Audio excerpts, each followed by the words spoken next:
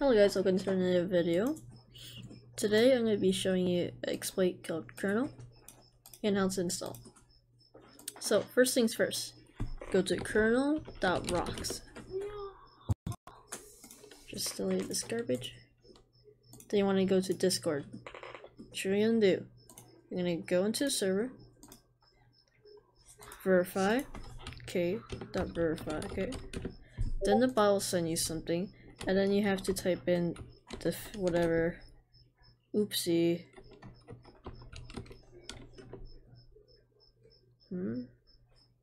RZKODC. Is that not right?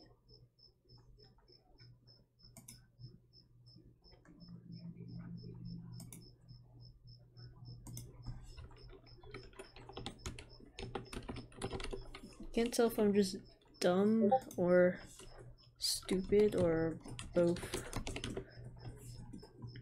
Okay, so after you verify, what you want to go to is download link. Then you click on here, save file, or that's basically only for Firefox.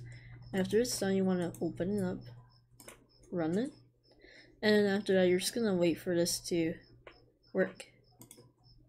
Basically all it's doing right now is installing it and installing the latest version, so you don't have to like manually install it every time.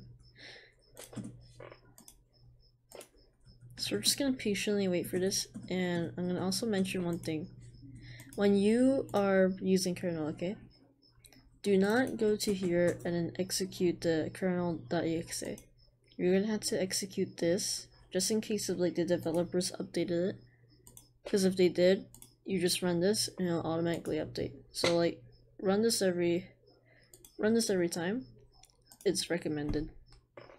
Alright, it's done. Hey Sam, shut up. Okay. Do we want to do now? It's a random game. Okay.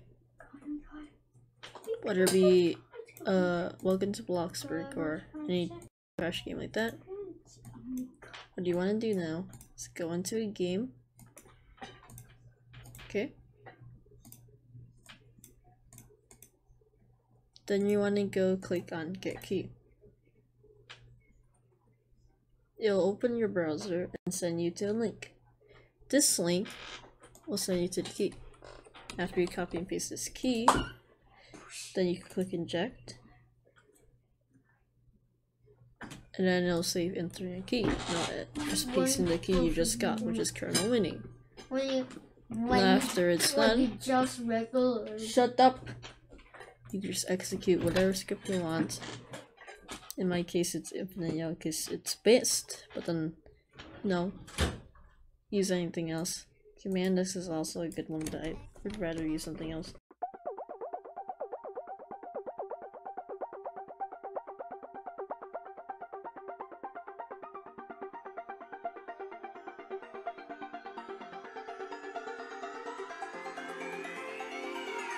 Won't you say why you're a stranger now?